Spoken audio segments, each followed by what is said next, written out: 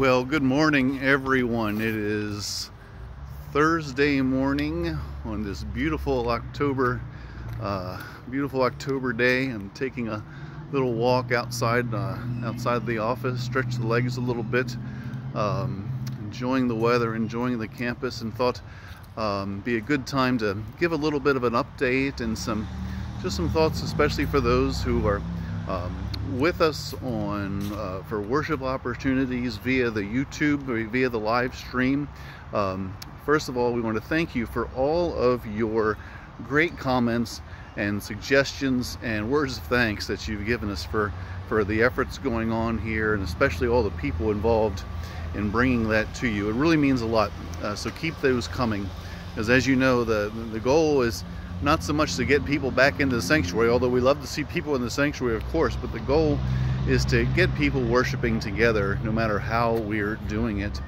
You know that when we bring people here, safety is first and foremost what's on our mind. So when people arrive at the bottom of the stairs, before even going up the stairs to the door of the sanctuary, we take the temperature of everyone on there, and we ask them, you know, is there any chance you've been around someone who's been exposed or is exhibiting symptoms of COVID?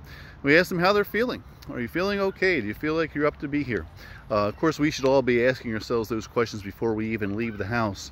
When we go into the sanctuary, of course, everyone has their masks on, and we try to keep people moving so that we're not congregating, and we keep the distances while we're sitting. And people are, thank you so much, everyone, for using those guidelines to all of our advantage to keep everyone as safe as we possibly can. You know, one of the things that's still real out there is the whole asymptomatic sharing of this virus. You can carry it and share it and show no signs of it.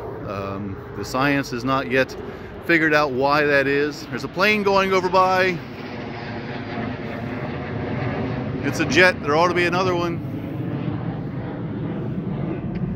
Nope, just one this time. Okay, we'll take it. Where was I? Oh, asymptomatic sharing. So that's why we go through all those procedures. You can feel just fine and still share this thing if you happen to be carrying it. So thank you for all of your understanding. Those of you who do participate with us via the YouTube, there are some things that you've asked us about. You know, how can we better do this? Is there a way to get past this this section of the worship? Not get past it, but that I can, you know, be a little better involved. And we understand that there are times in a worship service, of course, where, you know, there's a prayer going on, or the time when we're taking the Lord's Supper, and there's a, you know, long period of time when you're sitting at home, you know, you've prayed, you've taken your bread, you've taken your drink, and now you're sitting there, you know, watching other people do it, and it takes some time with the procedures in place. And one of the questions is, you know, what do you suggest that we do during that time? Well, first, thank you for the question. It's a very thoughtful question, and thank you for understanding that we're, you know, working on helping, you know, make that, I don't want to say better, but make it more worshipful. How's that? In the meantime, until different things come up, and who knows when and who knows what, I would start first by writing down your prayers even before worship time begins. If you write down your own personal prayers, the things that are on your mind, maybe during the time of the Lord's Supper, that's a time that you can offer those prayers while people are walking up and getting their elements of the bread and the cup. You can have a picture album with you and page through it with your spouse or even with a friend. Have you invited a friend to enjoy worship with you while you're watching it on the YouTube Live? If you havenent, try it. It might be a really special way to share that time with somebody. But anyway, back to the picture album. Paging through, recalling memories, having other faces to pray for and to make you smile. A lovely way to use that time. In addition to that, I've often suggested when you go to see someone at the hospital or at their house, especially someone who's been shut in, take a picture album with you on that. You'll never run out of stories to talk about while you're visiting. Pray for the people you see.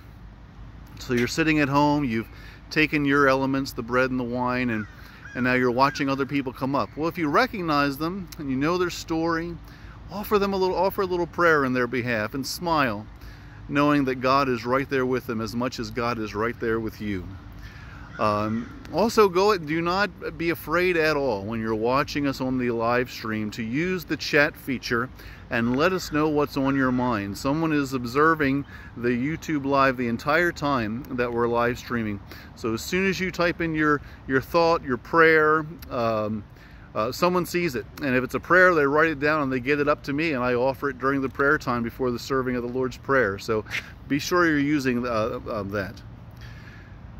Mostly keep in mind always that when you're at home enjoying the service, worshiping with us, finding your way to allow the Holy Spirit to make that into a worshiping space for you, just remember that the most important thing is that we are a community of Christ under the wings of the Word, no matter where we happen to be. If that truth can envelop you, if that gift of the Spirit can really just fill the very air that you breathe, this is just a time. And this may be a time that is with us for a while, but we can still trust God through the power of the Holy Spirit to make us His holy community.